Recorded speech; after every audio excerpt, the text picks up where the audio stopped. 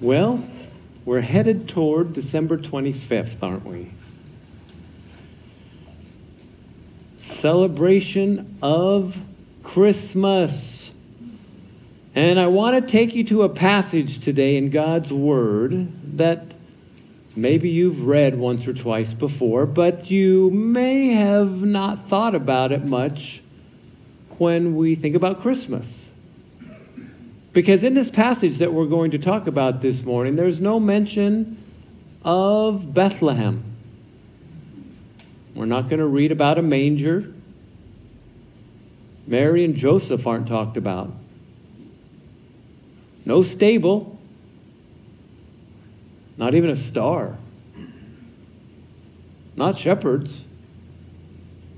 No wise men. And no baby. How in the world can we talk about Christmas without a manger and a baby and Mary and Joseph and shepherds and angels and stars? Well, that's exactly what we're going to do today. We're going to unpack a piece of Scripture that is as clear as day in sharing Christmas. So I hope you brought your Bibles with you. If you have them, hold them up. Repeat after me. This is the Word of God. It's more powerful than a two-edged sword. And I love the Word of God.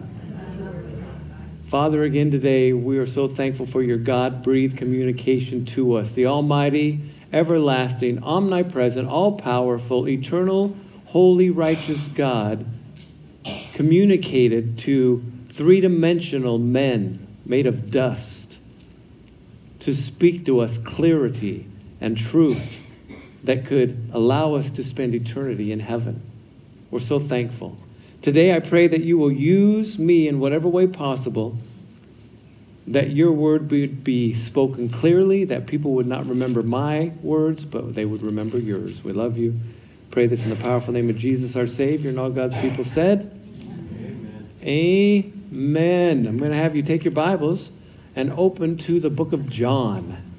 Matthew, Mark, Luke, John in the New Testament. And we're going to unpack some verses that you may have read before, but like I said, you may not have thought about them much when it comes to Christmas. John chapter 1. And we're going to read the first 14 verses. Again, I'm reading from the New American Standard Bible. Follow along. Here we go. In the beginning was the Word, and the Word was with God, and the Word was God. He was in the beginning with God. All things came into being by him, and apart from him, nothing came into being that has come into being. In him was life, and the life was the light of men. And the light shines in the darkness, and the darkness did not comprehend it. There came a man sent from God whose name was John. He came for a witness, that he might bear witness of the light, that all might believe through him. He was not the light, but came that he might bear witness of the light. There was the true light, which coming into the world enlightens every man. He was in the world, and the world was made through him, and the world did not know him.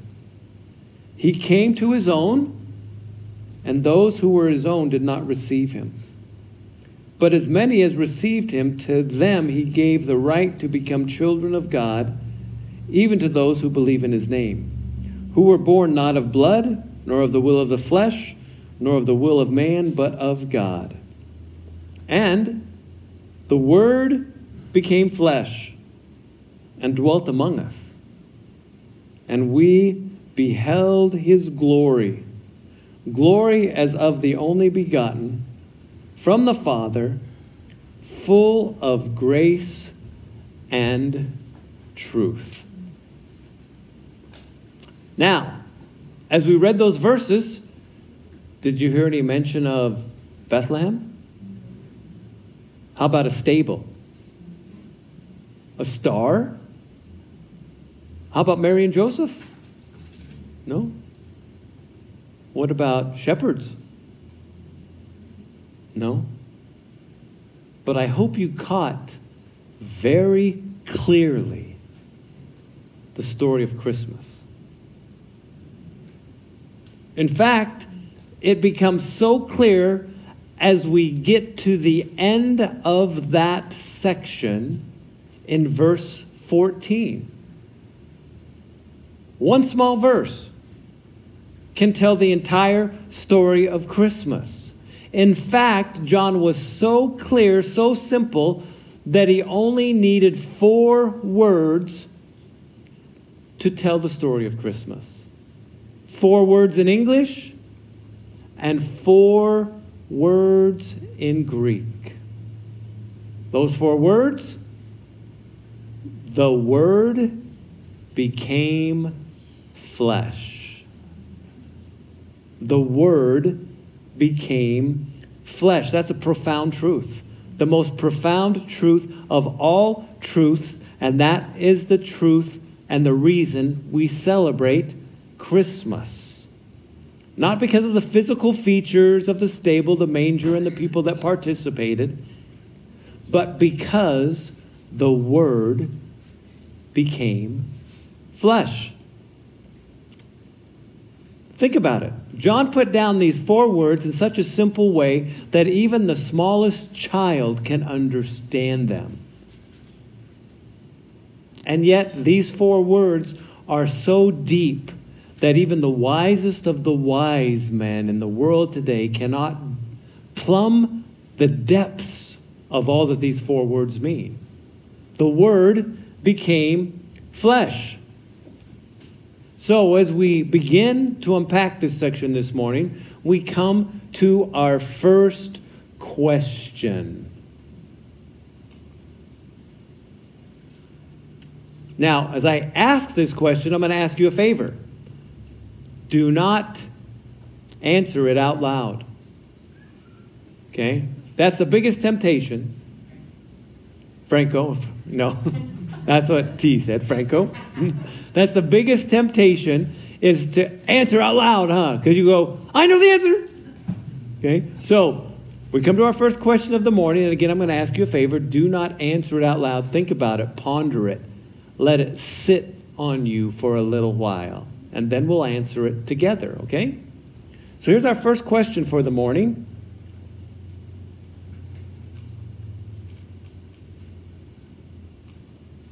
Who is the Word? Let that ponder for just a minute. Who is the Word? In the beginning was the Word, and the Word was with God, and the Word was God. And then in verse 14 we heard these words, and the Word became flesh. Now, hopefully you have an answer that you've come up with, you've thought about, and we're going to do our best to answer that all together. Are you ready? So the question is, who is the Word? And the answer is? Jesus. Very good. The answer is Jesus. Jesus is the Word. Now, John writes all this book, all 21 chapters, to proclaim this truth, that Jesus is the Word, that Jesus is God in human flesh. All 21 chapters. And this statement, the Word became flesh, is the most concise statement in all the Bible of the incarnation of Jesus Christ. Those 4 words. The Word became flesh. The infinite became finite. The invisible became visible. The untouchable became touchable. The Word became flesh. Now, most of us are pretty familiar with the Christmas story, and we've read it in Matthew and Luke, and we understand all those characters that are involved in the picture. And those characters make the telling of the story of Christmas wonderful and amazing. But the reality of life is, the bottom line is that those characters just play a role in the story. The bottom line is the story is simply this: the Word became flesh. What we glimpse in those 4 words is we get a glimpse not of the physical side of what's going on, but the supernatural side of what's happening at this point in time on the timeline of history as God intersects mankind. There is a supernatural event that we get to peek on. Now, when you think about it, the manger wasn't supernatural, was it? Nope. What about Joseph and Mary? Nope, they were just people. What about the shepherds? Not supernatural. Not even the wise men, for that matter. None of that was supernatural. They were just part of the 3-dimensional world that we live in. The manger was just wood and hay. Mary and Joseph were just flesh like you and I. Well, the shepherds were just hardworking guys doing their jobs. And the wise men, well, they may have been smart and wealthy, but that doesn't bring supernatural anything, does it? What was supernatural is the supernatural reality that Jesus, the Word, became flesh. Let that sink in. The Word became flesh. This is a non-negotiable reality. A non-negotiable reality. The eternal God, the infinite, transcendent, almighty, all-powerful, everlasting, eternal God of the universe became a human being. God became a human being. That's the message of Christmas. God became a human being. We sometimes use the word Emmanuel, which means what? God with us. God with us. It's truth. It's a non-negotiable truth, because without Jesus, there is no hope for forgiveness, and there is no hope for eternal life in heaven. The non-negotiable truth is God became flesh. Without God becoming flesh, there is no hope for eternity in heaven, and there is no hope for forgiveness of sins. Make sense? So we've answered our first question of the morning. Who is the Word? The Word is who? Jesus, Emmanuel, God with us. Which takes us to our next question for the morning. Why is he called the Word? Let that sink in for me. Again, don't answer out loud. Why is he called the Word? I mean, why didn't John just go, in the beginning was Jesus? Why didn't he go, in the beginning was Jesus Christ our Lord? Why did he have to say in the beginning was the Word? Couldn't he just be plain and simple for all of us to know and understand? Why did he say in the beginning was the Word? Well, I want you to think about this as a possible answer. The word, that phrase, in the original language, in the Greek, is the word logos. Logos. Logos is a word that's loaded with tons of meaning, especially in the time when this was written.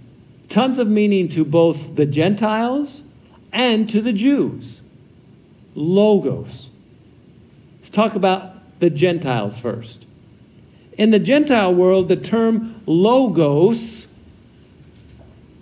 well, even before we get there, when we read this word logos, we see it 4 times. In the beginning was the Word, and the Word was with God, and the Word was God. And then we see it down in verse 14, and the Word became flesh. So it's used 4 times, but in those 4 times, John doesn't answer the question or explain to us why he uses this word, this term, the Word. And usually Bible scholars say that if a term is used in the Bible and there's no explanation for it, it's because it didn't need to be explained. The people that he was writing to understood what he was saying. So think about this. The Gentiles, when they heard the word logos, they heard this reality. To the Gentiles, the logos was this all-powering source of creation in the universe. That was the logos, this all-powerful source of creation in the universe. The Gentiles heard that word, the logos. That's what they thought of.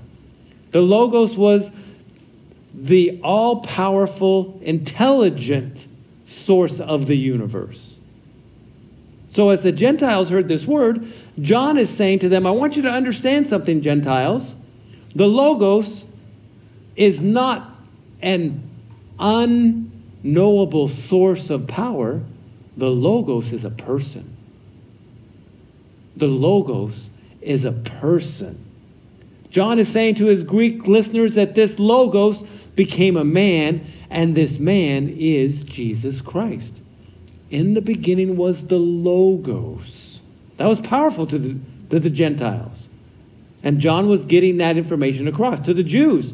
The Jews, when they heard the word logos, they thought of the Old Testament. Because throughout the Old Testament, when the Jews read, they always heard this phrase, the word of the Lord. The word of the Lord. In fact, I want to take you to a couple places so you can see it. Go to the book of Ezekiel. You probably read that last week, so it's really easy to find. Ezekiel chapter 1. Those of you who are in our Old Testament survey class, you go, I know exactly where Ezekiel is because I've learned how to navigate through my Bible. The book of Ezekiel chapter 1. Now it came about in the 13th year, on the 5th day of the 4th month, while I was in the river of Shebar among the exiles, the heavens were opened, and I saw visions of God. On the 5th of the month, in the 5th year of King Jehoiakim's exile, the word of the Lord came expressly to Ezekiel the priest.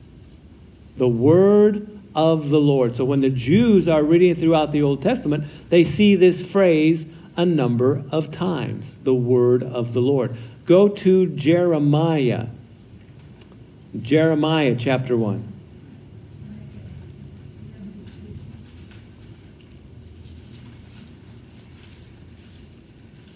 I bet Old Testament survey people know exactly where Jeremiah is.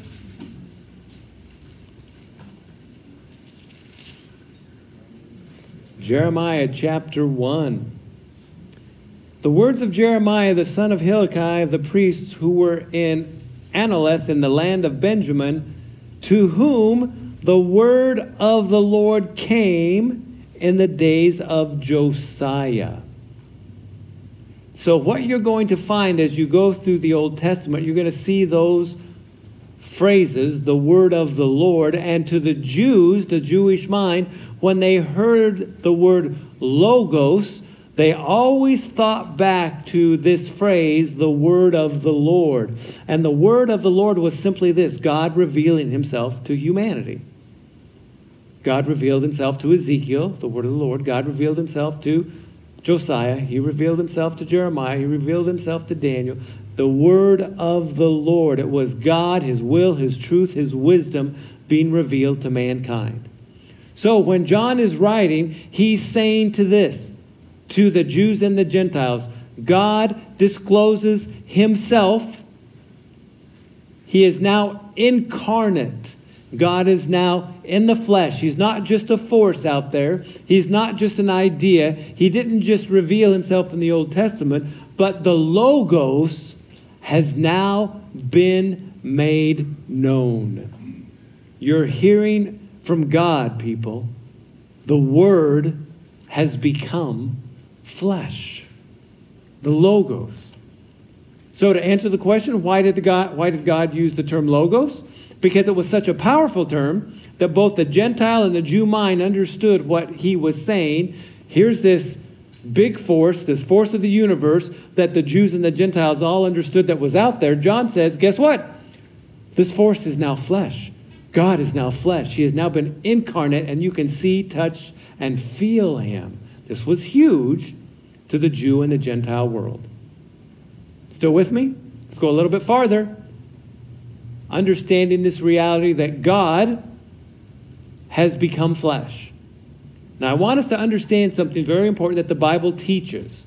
The Bible teaches this throughout its pages, that God is immutable. Have you heard that term before? Immutable means unchanging.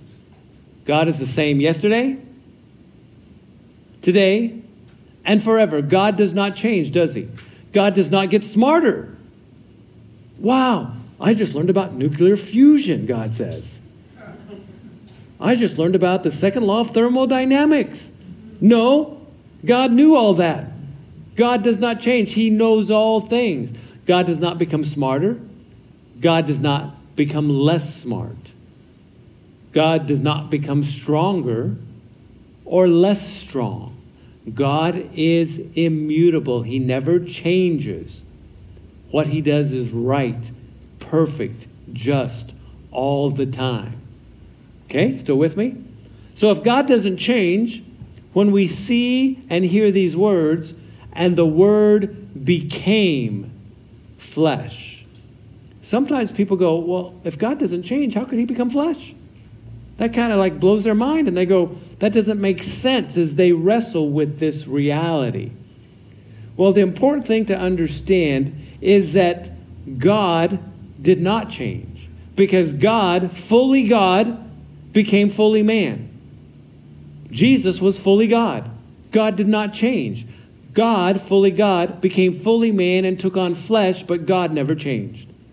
God did not change. He is unchangeable. The eternal God becomes eternal man and speaks through flesh. Wrestle with that and let that sink in for a minute.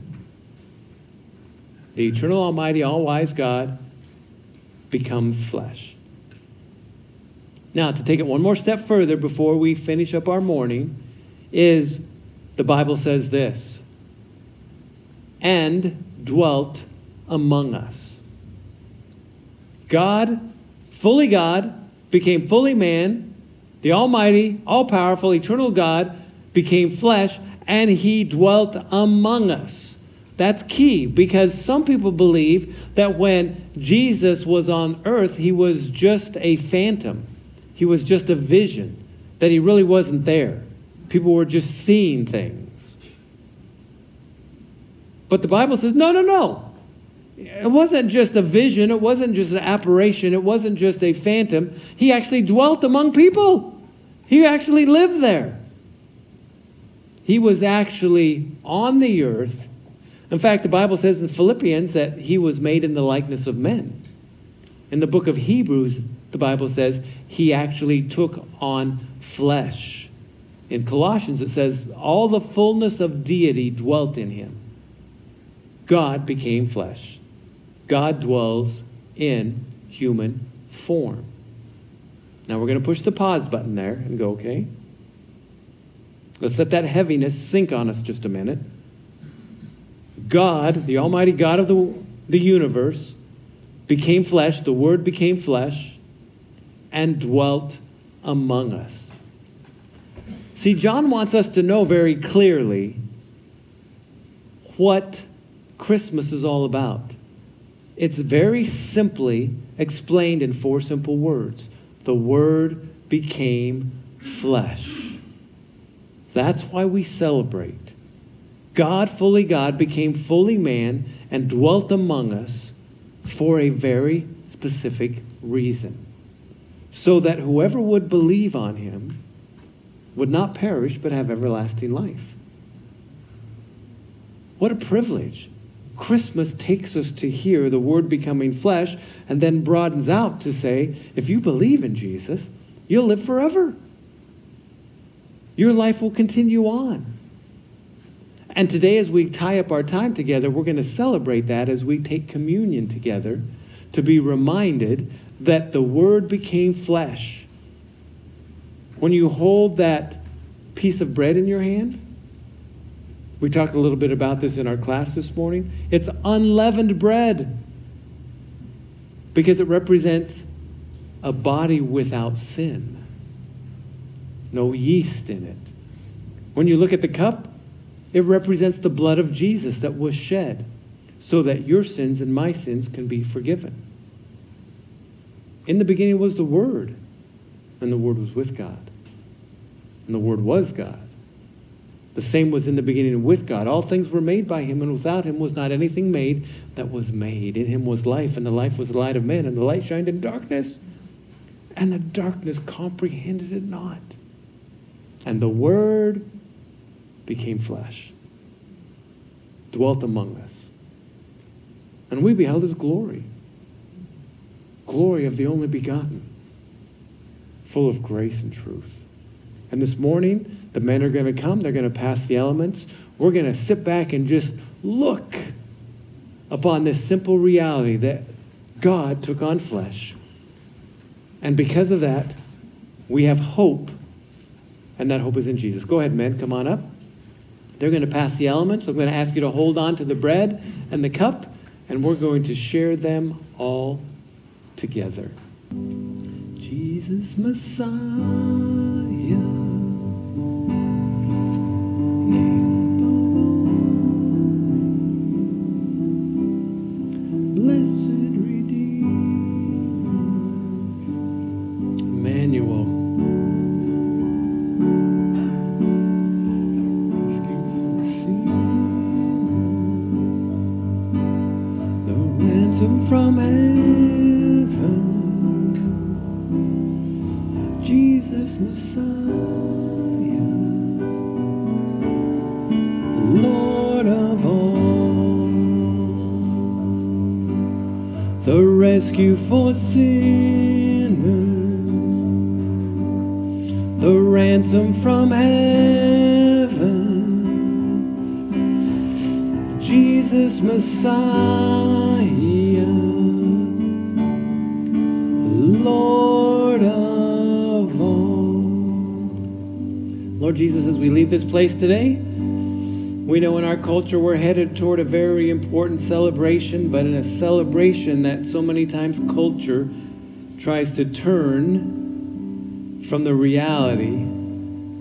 And today, as we are reminded, this whole celebration is because of you, because you became flesh. We love you. Pray this in your powerful name, and may we continue to be light and salt, courageous for you as we walk out these doors. We pray this in the powerful name of Jesus, our Savior, and all God's people said, amen. You guys have a great and powerful week, and we'll see you back on Sunday. You're dismissed.